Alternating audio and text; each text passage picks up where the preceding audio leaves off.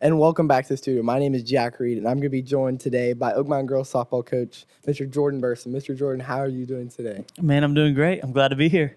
Well, that is awesome, and I'm glad to be here too in our great set. But first off, I want to talk about you. I heard you do a coach's fantasy football league, so how does that go? Yeah, that's true. So at the beginning of the year, Coach Blight usually organizes an all-coaches fantasy football league. So we've got a bunch of the teachers and coaches in the league, and he sets it up, organizes everything, and then we draft and we just talk trash to each other in the hallways about it and have a great time just following the NFL every week. What was your first pick? What was your first pick? I had so this is a weird league because it's a 2-quarterback league. Oh, it's one of those. So you get 2 running backs, 2 wide receivers, and 2 tight ends. So 1 tight end. Oh, you get 1. But it is 2. But like your standard 2 running back, 2 wide receiver, 1 flex option. But then there's just 1 additional quarterback starting. So you start 2 quarterbacks every week, which makes quarterbacks a pretty hot commodity. So our first round didn't look like a normal first round fantasy draft because a lot of the quarterbacks were going early. So with my first pick, I took Travis Kelce. You took Travis Kelce? Uh-huh. Okay. So I think I had the 6th overall pick. But because everybody was taking quarterbacks, a lot of the big names in the first round were still left. So I went Kelce, and then I went Tyreek Hill, who was normally like going 5th or 6th. And then I took Amon-Ra St. Brown in the 3rd round, which he was also gone in normal leagues way earlier. So I had 3 really good position players, but I'm hurting at quarterback a little bit this year because I waited. Wow, that's a stacked team. I think with my first pick, I took Josh Allen, and then I took Jamar Chase with my second pick. And then I took the Chiefs defense with my 3rd pick. That's a mistake. It was a mistake. And I think my team has changed throughout the season. I have been on a lot of waiver wire pickups. I definitely think I picked up Kyron Williams, Devon Achane. I think those are really good. Those are really good pickups. I'm 5-4 right now, and I'm 2nd in my division. Okay. And I think I'm looking pretty good. But who do you think is the hottest team in the NFL right now? Hottest is an interesting word. I think the hottest team is the Eagles. Even though I think did they come off a loss this week? No, they beat the Cowboys. That's right. Oh yeah, they whooped the Cowboys this week, so they're in good shape.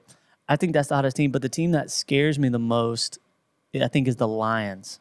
I think the Lions are deep, and they're just a well-rounded team. I think they're well coached, and I think they might make a little run late in the year.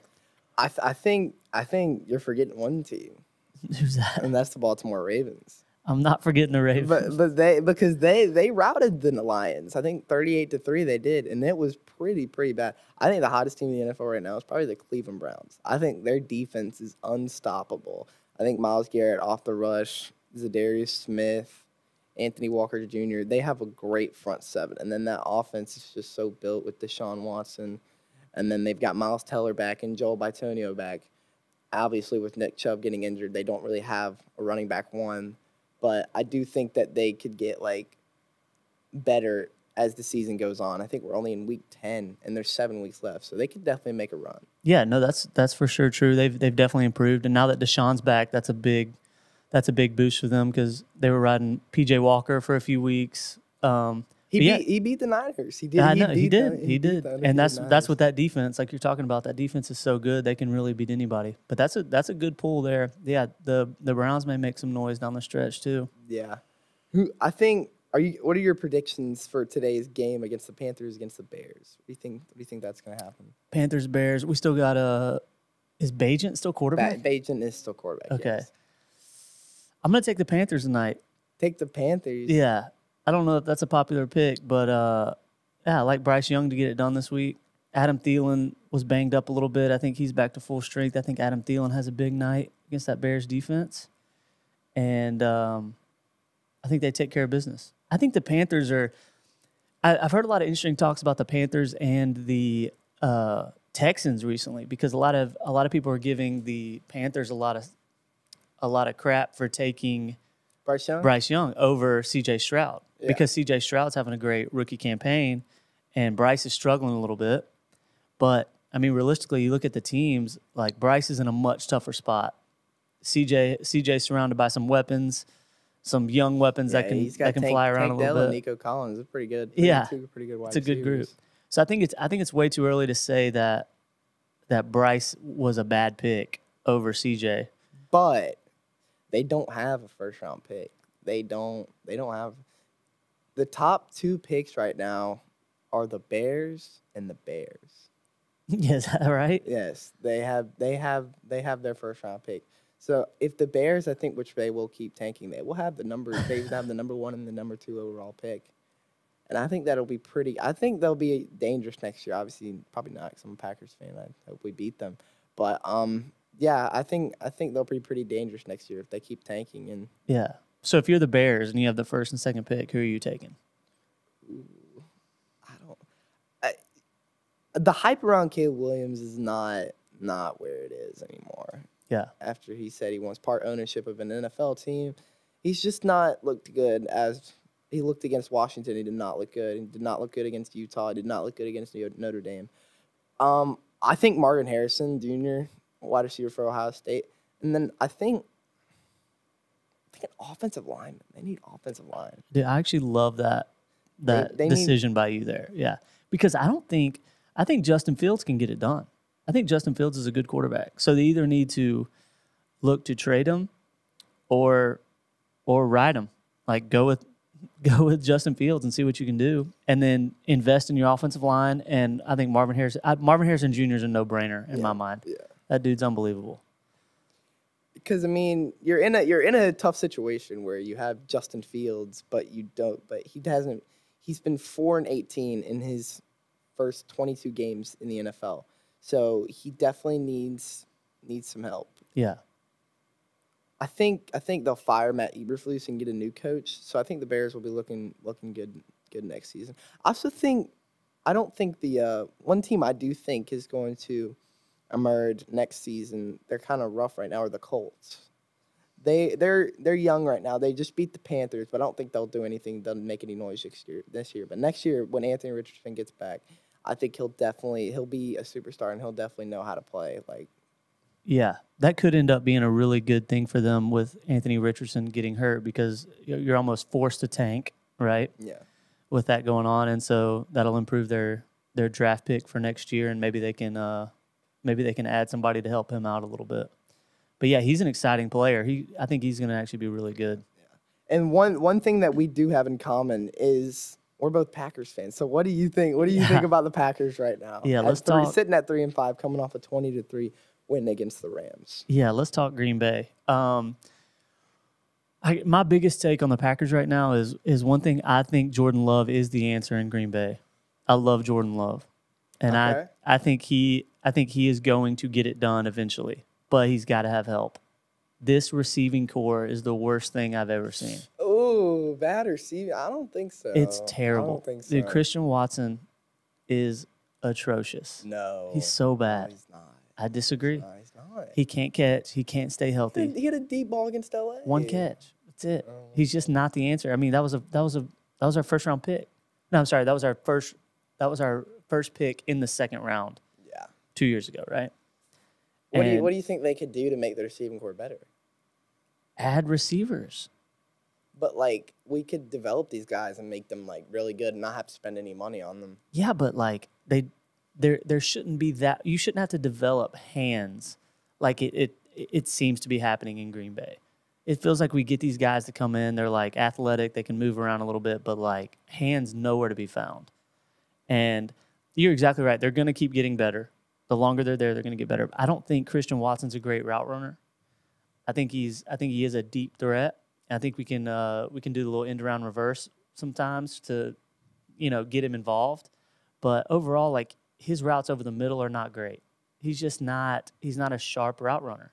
I think he can get better. I really don't mind. I think Reid and Wicks can be good role players, but they have no business being a 1 or 2 wide receiver on this team. Do you think we will beat the Steelers on Sunday?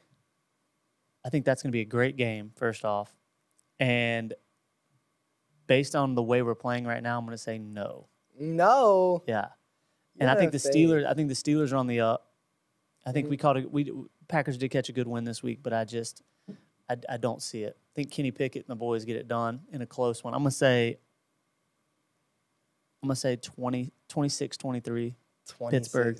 But Pittsburgh's going to jump out to a 13-0 lead like everybody does against Green Bay. They just don't show up in the first half. Yeah. All right. So, what is your Super Bowl prediction? I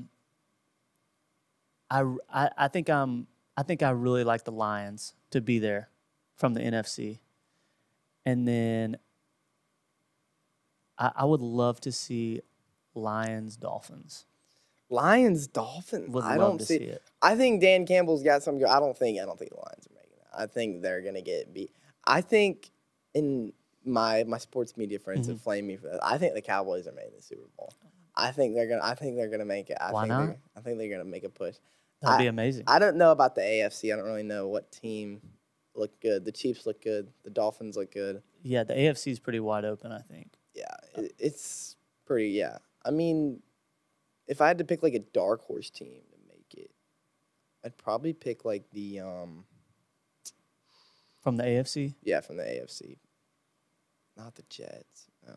Probably the Bills. The Bills, absolutely. Probably the I don't even Bills. know that that's fair to call them a dark horse. But they are, though. I mean, you have one of the best quarterbacks in the league. Like, they're coming off a 2-game losing streak, I think. Yeah, what are they, 5-4? Yeah, they're 5-4 and not looking too good. Yeah. That's fair. So I have heard that you are a gamer. Yeah. Absolutely. Yeah, you are a gamer. So what games have you been playing? So, first of all, let me tell you this. There's a guy, I graduated from Oak Mountain, which I know we had talked about in our other interview a few weeks ago, but I'll get online and play with guys that also graduated from Oak Mountain. So it's just like some of my buddies from high school, and it's just like a good time to just hang out with them. Because now, so I'm married and I have a 3-year-old, so when she goes to bed at 7 o'clock, it's a great opportunity to just hop on the Xbox, play some video games with the guys, right? Because it's so hard to you can't like go over to friends' houses anymore as easy as you once could. Once you have kids, you gotta be at home. So playing some video games. Have you been playing Fortnite recently? I do run a little Fortnite from time to time. Playing a little Fortnite OG, which is the who's your squad? Who you run with? It's just guys that went to Oak Mountain. Like you wouldn't know any of them. These are all guys that like I graduated with, but they're all my age, so they're all like low 30s playing Xbox. Everybody has kids. Do you run it with Kevin McMahon? I know he plays games. Kevin McMahon can run some Fortnite. Yeah, Coach McMahon. Yes, Coach McMahon. Absolutely, he's really good. Donald doesn't play though. I've never played with Donald. No. Never played with Donald. Mm-mm. He's more kind of like he plays cool math a lot. Is that right? He plays solitaire. Okay, yeah, that sounds right. And then I run. I'll play some Rocket League too. Yeah. Which is a great game. Yeah. That's more I'm way better at Rocket League than I am Fortnite. I just play Fortnite for the camaraderie, hang out with the guys. Fortnite is back. Fortnite is back, and I think that it's definitely. I see all my friends post on their Snapchat stories about how they get wins and stuff, and I think it's definitely back. So yeah. Well, thank you for coming to the studio, Coach Burson. Thank you so much. Absolutely, It was a pleasure talking to you. And I hope you have a great rest of your day. I appreciate it, man. Hey, the suit looks great.